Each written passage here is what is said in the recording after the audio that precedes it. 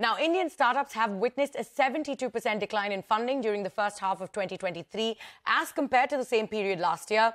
This despite India being one of the top performing countries across the globe with regards to funding in the private sector. Aishwarya Anand is here with more details. Aishwarya, how's funding looking? We're 6 months into 2023 and the funding winter continues to torment the Indian startup ecosystem. Global uncertainty with geopolitical and economic fragility has led to a freezing up of venture capital.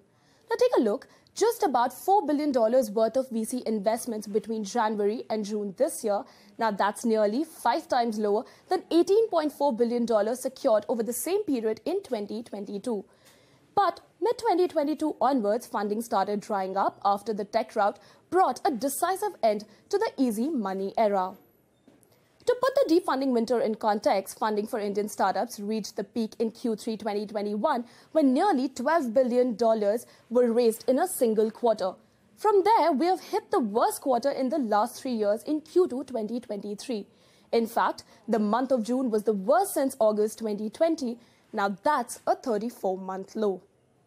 If we delve deeper, there has been a slump across all stages, but early-stage startups have remained safer bets for investors, not the cash-guzzling and far from profitable growth-stage companies. The issue of corporate governance, product market fit and unit economics have forced VCs to tighten scrutiny at entry itself. Now, as you can see, seed and Series A is easy to come by, but not Series B and the follow-on rounds. That has left growth stage and late stage companies on thin ice unless they have a long capital runway.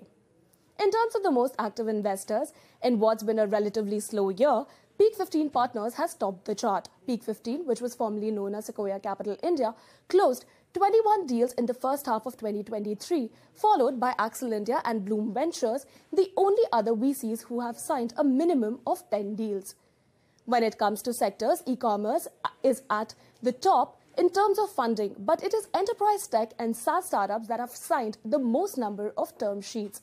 Given the ChatGPT revolution, it's not a surprise to see artificial intelligence and machine learning startups coming third in terms of deals. But there is a catch, which I'll highlight in our key takeaways from the first half of 2023.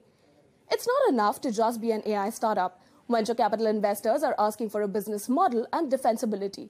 The cautious approach is seen in the drop of 70% of funding as compared to last year. Talking about sunrise sector, EV stays charged as more than $1 billion have been invested in climate tech startups so far this year. Ola Electric closed the biggest deal, a $300 million round, but such deals have been hard to come by. H1 2023 witnessed only $1,400 million rounds, which is fewer than what we saw in 2021, but better than the second half of 2022.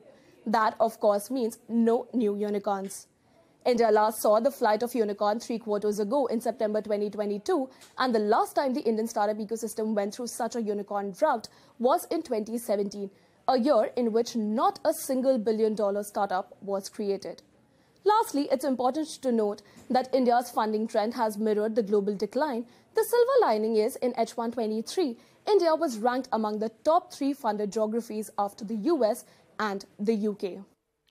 So funding for startups, they're taking a beating. Thank you so much for those details, Aishwarya. And speaking of funding, let's